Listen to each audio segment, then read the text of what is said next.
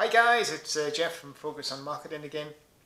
I'm just going to do another video for you on Facebook, just trying to help you get a lot more engagement on your Facebook page and a lot more activity, and hopefully that will result to a lot more bookings and inquiries coming in as well.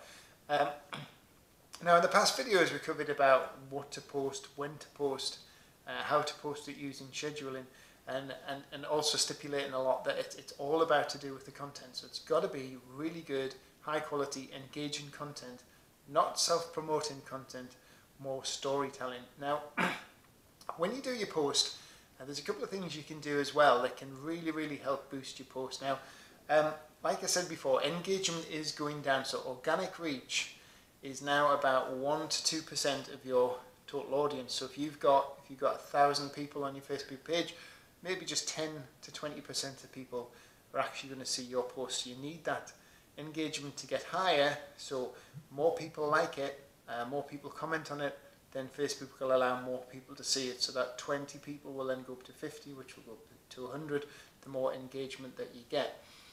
So there's a few little tips you can do to increase your engagement, because a lot of people are obviously getting put off and thinking, oh, is organic reach dead? Does that mean everything I do now I've got to boost, or I've got to advertise on Facebook? And because a majority of your competitors won't be changing the style and the way that they post, they'll carry on doing the same thing, all that's going to do is give you the better chance, the edge to get into people's news feeds, because the people, the photographers whose pages aren't very interactive, they're not going to get seen by potential customers. And if you're doing the right thing, you are going to get seen by potential customers, so you're going to get a bigger share of the business.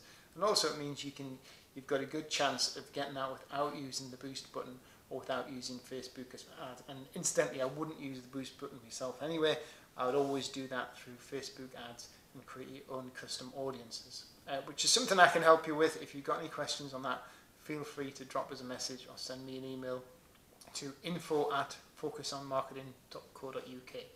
So yeah, so what can you do to get a lot more engagement on the posts that you use? Well, firstly, one of the key things is to create a headline. So have an attention-grabbing headline, and put your headline in block capitals. Now, I would say headline would maybe be about 3 or 4 words, not too long, because remember, majority, 80% of the people who are looking at your Facebook newsfeed are probably going to be doing it on a mobile phone. So you want a short, attention-grabbing headline, something that either makes a statement or asks a question, because if people see a question, in the mind they start to answer it, and they want to know more. So if you can ask them a question, that will encourage them to read further into your post.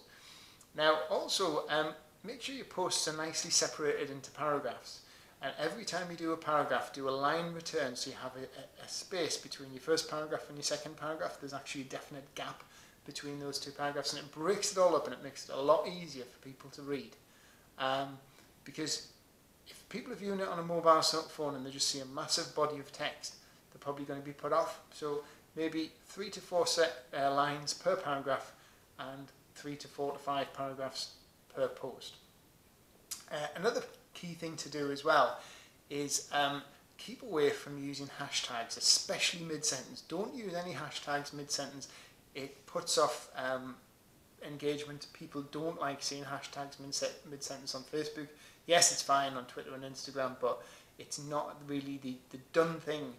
And Facebook will penalise engagement if there's a lot of hashtags in your post mid-sentence. If you're going to use your hashtags, keep it to no more than 2 or 3, and put that right at the end of your post. Put a line space return down, and then put your 3 industry-specific hashtags at the bottom.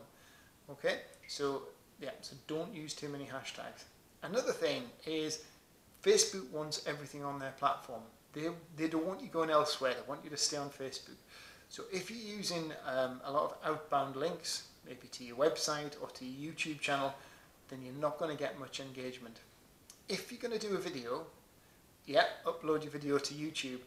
But then if you've done the video and you've recorded it on maybe on your camera, then upload not the YouTube link, but upload the video itself direct to Facebook.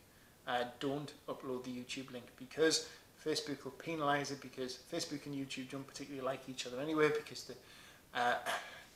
you'll see if you ever put a YouTube link on Facebook, it makes it a very small thumbnail as well, because Facebook don't want you to leave Facebook and go onto YouTube. They want you to stay on Facebook. So make sure you put your videos directly onto Facebook, not through any outbound link to another website. And that's another thing. Video.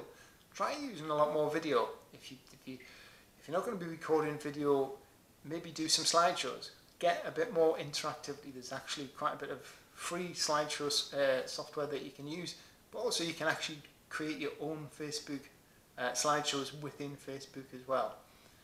Another good tip is images. Now, a lot of photographers tend to, especially for like weddings and portraits and stuff, people tend to put a lot of very arty images on, especially on the wedding side. And I would always say, try not to go too arty. Try to go more for emotion. You know, you want close-in sort of head and shoulders type images where people are laughing, because people react more emotionally to a photograph than they do to one that is really arty or fantastically composed. Because remember, the people who are looking at these photographs, they're not photographers. The brides, the grooms, the parents with kids. So people aren't looking at them the same way as you look at a photograph. They're looking at that photograph from an emotional basis. So always be quite selective about the images you use. And another thing, if you're going to use text on images, and I see a lot of people doing this when they're creating their own little posts for adverts and special offers and stuff like that, is they put far too much text on. First of all, you get penalised if you do put a lot of text on. Again, engagement will drop. But remember, people are reading this from a mobile phone. The majority of people are going to be looking at your Facebook newsfeed from their mobile phone. If you've got more than 3 or 4 images, 3 or 4 words on your image, it's going to make it really, really hard to read. So just create a headline. Put put your call to action on the image, or what it is you want like stop, special offer, or book now, save pounds, something like that, and then put all your information in the body text. Don't try and get everything on the image, because it's just going to put people off. They're not going to be able to read it, and also you're going to get limited engagement through Facebook. So anyway, I hope those some interesting tips that you can put into your own posting. If you do have any questions at all, just drop me a message. I'll be more than happy to help. I'll be doing some more videos on Facebook advertising and how to really make Facebook advertising work for you, and how to get your cost per click down as well.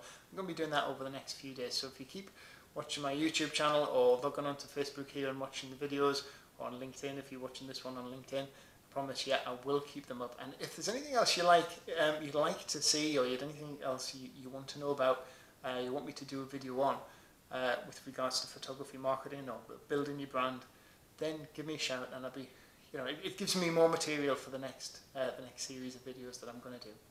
Well, thanks again, guys, and catch you in the next video. Cheers.